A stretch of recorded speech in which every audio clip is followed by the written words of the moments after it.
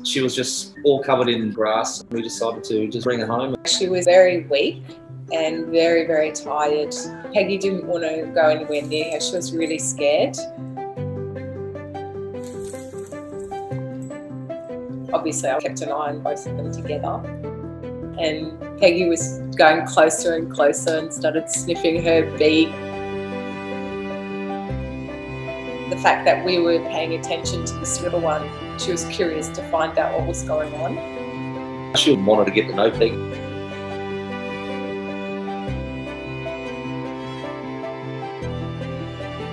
They'd just lie next to each other, not touching, but they'd lie in the vicinity of.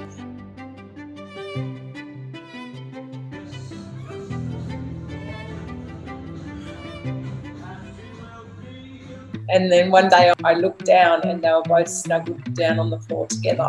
And I'm like, oh wow. From then on, it was just always snuggling together and they were never apart. It was so beautiful.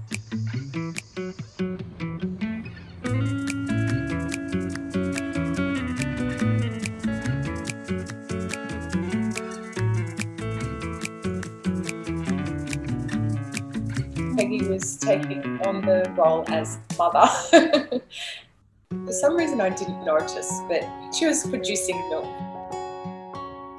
And I brought her home and I said to my partner, I think Peggy might be pregnant. Took her to the vet and she wasn't pregnant. She was having a phantom pregnancy for the little bird.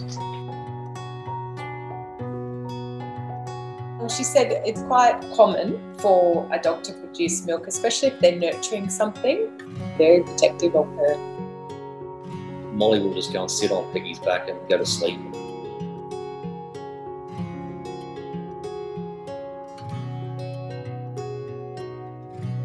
Wherever Peggy goes, Molly's chase following her.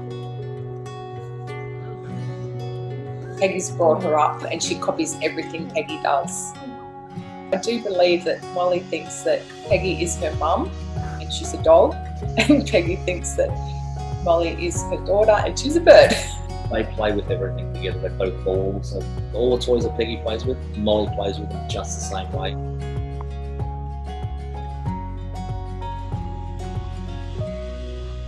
Peggy's always loved just sitting out in the backyard, looking at the trees and looking at the birds.